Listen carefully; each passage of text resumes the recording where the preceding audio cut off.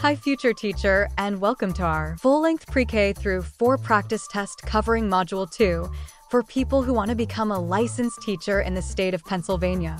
This video is proudly presented by teacherpreps.com, the #1 choice for test prep to pass your teacher certification exam. If you're watching this video, you have probably just completed our full-length pre-K through 4 Module 2 practice test and are looking to gain deeper insight into each correct answer. If you haven't yet taken the practice test, we do not recommend that you watch this video, for inadvertent exposure will spoil your chance to actually take the practice test and, most importantly, check your readiness for exam day. If you haven't enrolled yet, navigate to teacherpreps.com and click on the blue button labeled Get Test Prep now to get all the resources you need to pass in one place. Here we go. I'll read the questions. You pause the video to revisit which answer option you selected, and then hit the play button to discover the most appropriate answer. Which of the following practices best supports the development of both expressive and receptive language skills in young learners? Reread the answer options and come back when you're ready. Alright, great. Letter D is the most appropriate answer here, and that's because interactive read-alouds involve listening, which is the receptive language, and then also discussion, the expressive language. This fosters both skills simultaneously. Excellent job so far. Let's keep going. Here we go. A kindergarten teacher notices that some students struggle with blending sounds. Which of the following instructional strategies would most effectively address this challenge? The best answer for this question is letter C, since multisensory activities engage students in blending sounds through multiple senses. Great! Next, which of the following is the most effective way to create a print-rich environment in a pre-K classroom? The answer we're looking for here is letter A, where labeling objects around the room immerses students in print, helping them connect written words to their environment.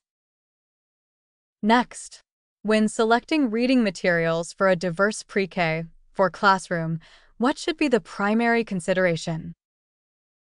In this case, ensuring that materials are aligned with state learning standards is important for meeting educational objectives, so we'll select answer letter A. Next question, which activity best integrates language development with social studies instruction in a first-grade classroom? For this answer, creating a storybook about a community helper integrates language development with social studies content, which comes from letter C. Okay, next, a teacher notices that a pre-K student enjoys drawing but rarely engages in verbal storytelling. Which activity would best support the student's emergent literacy development by building on their strengths? The correct answer here is letter A, and that's because encouraging the student to narrate their drawings helps bridge their visual skills with verbal storytelling, promoting literacy development. Which type of assessment is most appropriate for evaluating a student's progress in oral language development during a unit on storytelling? The most appropriate answer for this question comes from letter C, and that's because ongoing formative assessments allow the teacher to monitor and support the student's progress in oral language development throughout the unit. Great! Next question. Which activity is most effective in promoting phonological awareness in kindergarten students? To answer this question, we have to remember that identifying rhyming words is a fundamental phonological awareness skill that helps students recognize sound patterns in language, and therefore the correct solution comes from letter B. Alright, next question. A first-grade teacher wants to help students develop phonemic awareness by focusing on the ability to manipulate phonemes. Which activity would be most effective? As mentioned in letter D, having students play a word game where they change the first sound in a word to create a new word, also called phoneme substitution, is a form of demonstrating phonemic awareness. Next, which of the following activities best supports the development of letter-sound correspondences in pre-K students? The correct answer comes from letter C, because singing a song that emphasizes letter sounds helps students associate letters with their corresponding phonemes in an engaging way. This question reads, when teaching second graders about consonant digraphs, which of the following examples would be most appropriate to use? Now, keep in mind that while taking your teacher certification exam, you will want to be prepared to answer questions not only about consonant digraphs, which are presented in this question, but also related topics such as consonant blends, diphthongs, and what an onset and rhyme is. For this question, the correct solution comes from letter B, since chat and ship contain letter combinations ch and sh, which are consonant digraphs. Great! Moving on, a first grade teacher is introducing sight words that do not follow regular phonics rules. Which strategy would be most effective? The correct solution here is letter B, because repeated exposure through daily flashcard drills helps students memorize irregular sight words that do not follow standard phonetic rules. Which assessment tool would be most appropriate for a teacher to use when evaluating a kindergarten student's phonemic awareness? The most appropriate response here comes from letter D, since a checklist of phonemic awareness skills is a practical tool for assessing a student's ability to hear, identify, and manipulate phonemes. Which of the following best describes the relationship between reading fluency and reading comprehension? In this case, we'll go with letter A because fluent readers can read quickly and accurately, which allows them to focus on understanding the meaning of the text rather than decoding each word. On to our next question. Which of the following strategies is most effective in enhancing vocabulary development and reading comprehension in young learners? The correct solution for this question comes from letter B because using new vocabulary in different contexts reinforces understanding and aids in the retention of the words, which in turn supports comprehension. A third grade teacher wants to help students learn the meanings of unfamiliar words they encounter in reading. Which strategy would be most effective? The strategy that would be most effective is listed at letter A because context clues are used to infer word meanings, which help students independently learn and understand new vocabulary. Next question. A teacher notices that a student struggles with reading comprehension during silent reading but performs well when reading aloud. What might this indicate? The correct answer here is letter C, as the student's better performance when reading aloud suggests that auditory reinforcement helps them process and understand the text. Alright, our next question asks, which strategy is most effective for helping first grade students independently improve their reading comprehension?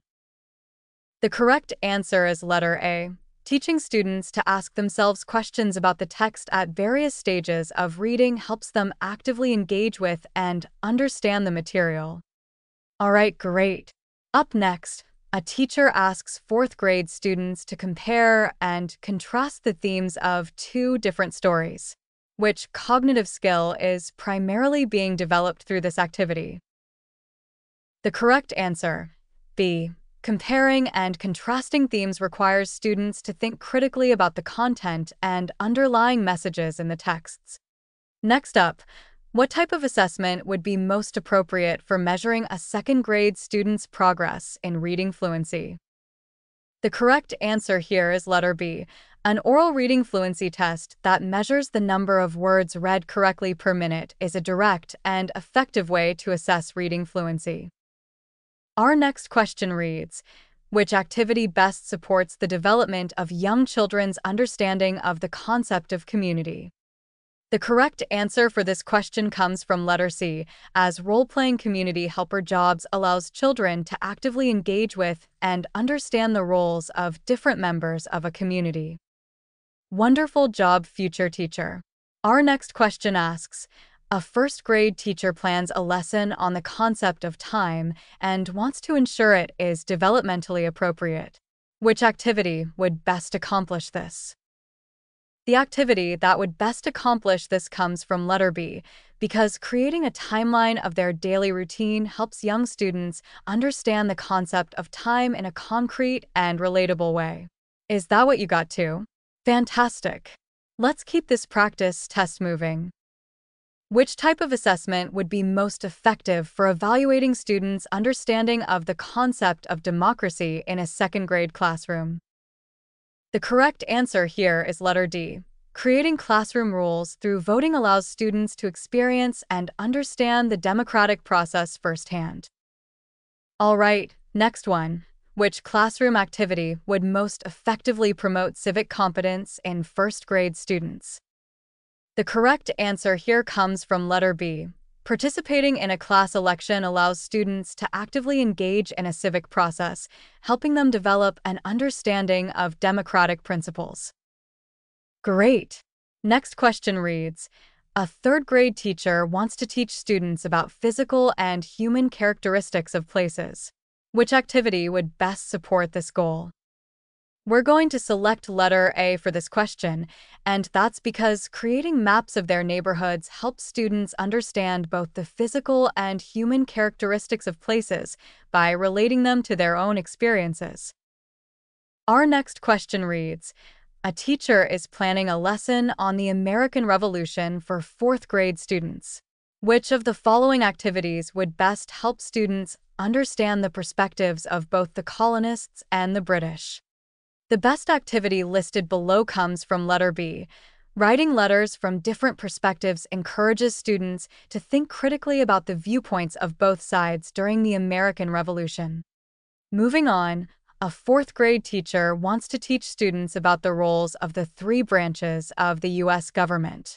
Which of the following activities would be most effective? The correct answer here is letter C, as it provides the most direct and experiential learning opportunity, allowing students to live the roles and responsibilities of each government branch. You're doing great. Let's keep going. Which activity would best support the development of fine motor skills in a pre-K classroom? Answer option A. Drawing self-portraits requires fine motor control, would best support the development of fine motor skills in a pre-K classroom. This question asks, a kindergarten teacher plans a lesson on rhythm and music. Which activity would be most developmentally appropriate? The correct answer comes from letter B.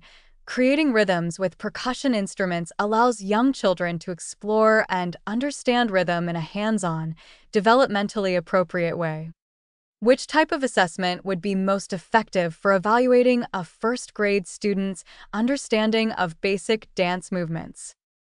The correct answer solution comes from letter B, because a performance assessment allows the teacher to directly observe and evaluate the student's ability to perform the dance movements.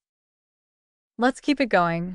Next question reads, which of the following is a basic element of visual art that pre-K students should learn?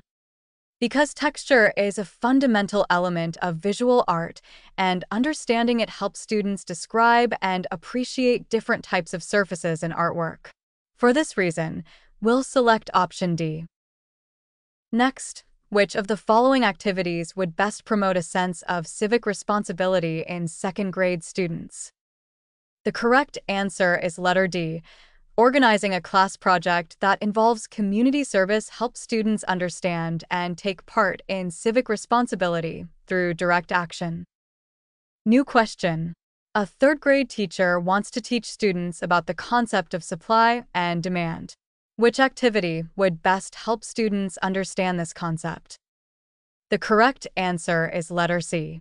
A classroom marketplace simulation allows students to experience supply and demand in action, helping them understand how it affects prices and availability. Next question. A kindergarten teacher plans to introduce the concept of buoyancy to her students.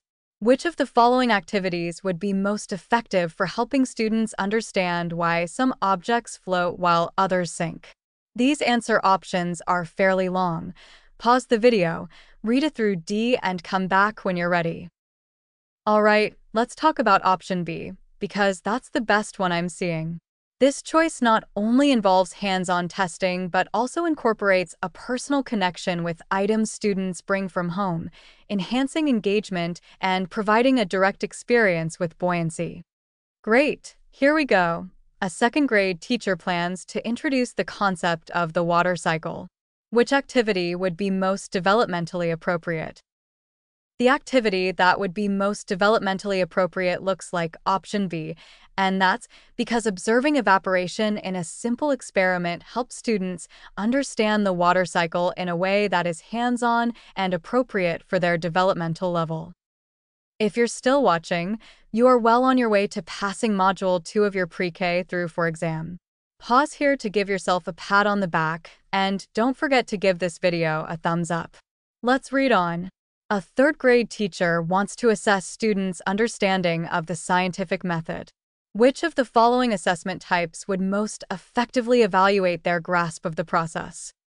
The best choice, as it involves applying knowledge in a practical setting, comes from option D, which not only tests students' understanding of the scientific method, but also their ability to execute it. Up next, a first-grade class participates in a gardening project where each student plants a seed. The teacher provides tools like trowels and watering cans. The children's use of these tools is most likely to encourage their development of. The correct answer is letter C. Personal responsibility is crucial as students learn to care for their plant by watering and maintaining it regularly, reflecting the educational goal of nurturing growth through personal accountability. Actors in a school play are encouraged to use ad-libbing exercises too. The correct answer is letter C. Ad-libbing exercises help actors develop the ability to respond creatively to unexpected changes during performances, enhancing their improvisational skills. Moving on, a third-grade teacher uses interactive digital storybooks about forest ecosystems to teach students about the food chain. This use of technology will most likely contribute to students' learning in which of the following ways? The correct answer is letter A. Interactive digital storybooks enhance memory retention by providing multisensory learning experiences that help students better remember information about complex concepts like food chains. Understanding that individual notes create different pitches would most likely help a beginner piano student develop an understanding of the relationship between individual piano keys and. The correct answer is letter D, because recognizing different pitches helps students understand how individual keys relate to specific sound frequencies. A middle school teacher collects examples of each student's writing assignments throughout the year in digital portfolios. At the end of the year, the teacher can most effectively use the portfolios too. For your exam, keep in mind that digital portfolios allow for effective tracking and evaluation of individual progress over time. For this reason, we'll select answer option A for this problem. Moving on to the next question, which of the following activities is most likely to develop elementary students' spatial reasoning skills? The correct answer here is option A, as drawing maps encourages students to think about spatial relationships and translate three-dimensional experiences into two-dimensional representations, enhancing their spatial reasoning. All right, our last question in this Pre-K through 4 Module 2 practice test reads, a child in a kindergarten classroom pretends to be a chef preparing a meal. The child arranges various plastic fruits and vegetables on plates. Which of the following teacher comments during this dramatic play would most effectively extend the child's learning? The best answer here is letter A. Asking about the types of dishes being prepared encourages the child to think creatively and explain their choices, deepening their engagement and understanding of the role-play scenario. Well done with this practice test. Keep in mind that this is the first of our 2 Module 2 practice tests, so if you haven't already, make sure you log into teacherpreps.com now to complete the second Module 2 practice test to make sure you are fully prepared for exam day.